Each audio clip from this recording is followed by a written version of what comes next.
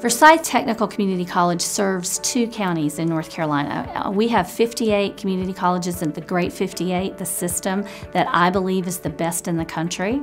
We try to meet the individual needs of the counties that we serve in North Carolina. For Forsyth County, it is what businesses and industries are in Forsyth County and what are their specific workforce needs.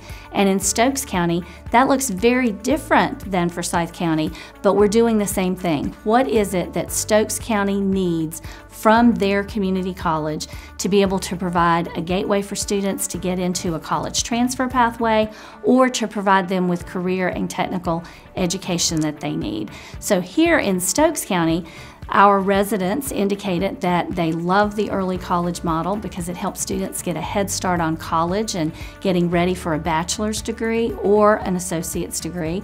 But they also wanted to focus on the trades. We have a focus with health sciences in our LPN program. We also have welding, we have plumbing, we have a brand new trade center that we just opened last year that allows us to provide those career and technical education or vocational types of programs that Stokes County has indicated they want the community college to provide for them. It helps prepare people to own their own businesses or to work in these industries right here at home and be able to live in beautiful Stokes County.